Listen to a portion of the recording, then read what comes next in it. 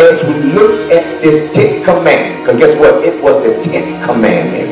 It wasn't the first 9, but it was the 10th commandment. The first characteristic I noticed is that this commandment represents a move away from action into the realm of attitude.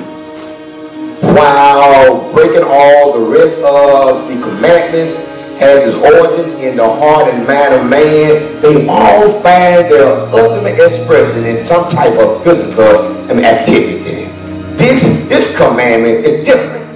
While there is evidence of lying, stealing, adultery, murder, other gods, disobedient to parents, taking God's name in vain, making graven images and having other gods before God, there is usually little or no evidence of any covenants.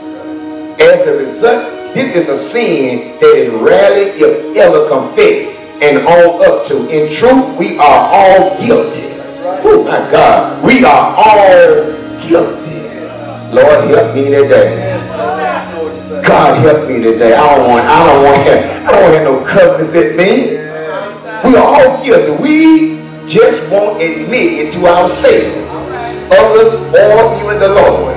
Of all the commandments listed, this is probably the one most often broken and the one that will most really cause you to break the other 9. Lord, come on, somebody. You got 10 commandments, but it's the number 10 that makes you break the other 9. Watch this, my God. We will see as we look at the sin, no matter where they meet, that covenant is a serious sin and that it needs to be confessed and forsaken by every child of God. I didn't say the word. Every child of God, everybody that belongs to the Lord, need to check yourself. Amen. Because there's a little covetous in everybody. Oh my God, come on somebody, come on. I want to show you that it's in you, it is in you.